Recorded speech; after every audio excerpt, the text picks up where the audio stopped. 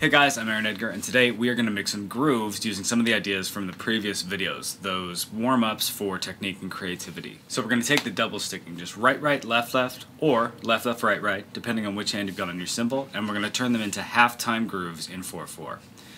Now for 16th notes, when you get to beat 3, where your snare drum backbeat would be, you have to pull your cymbal leading hand, be it right or left, down to your snare drum.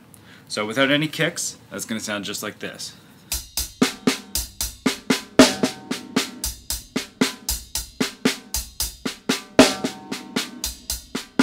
Now if I were to put a kick in just on beat 1, it would sound like this.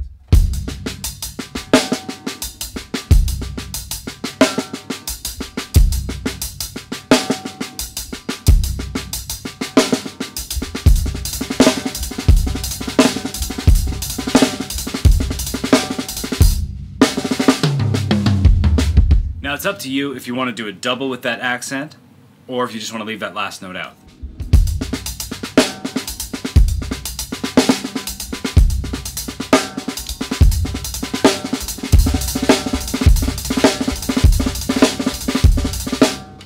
Now I highly recommend you work on these both left and right.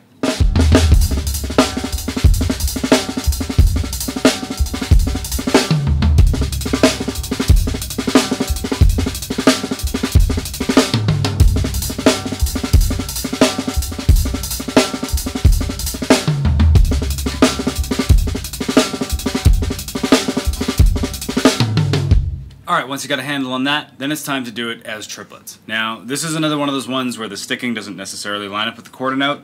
So to start, if you haven't checked out my triplet video on that hand warm-up, make sure you do so. I'm going to annotate a link to it right here. Just go check it out and come back to this video. So the way it's going to line up against the quarter note is this.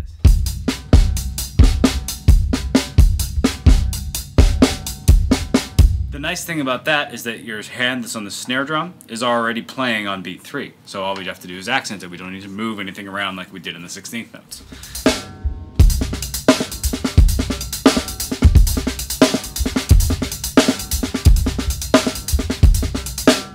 Once you actually get that feeling pretty good, now it's time to actually put the two together. So what we're going to do is we're going to do 3 bars of the 16th notes followed by a bar of the triplets.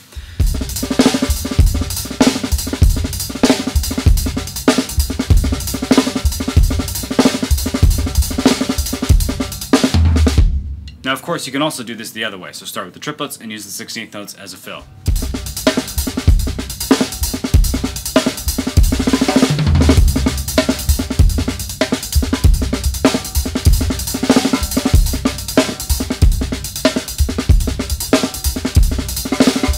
So I hope you have some fun with that groove, learning it and helping advance your technique. Until next time, I'm Aaron Edgar. Please subscribe to my channel and I'll see you guys later. Bye.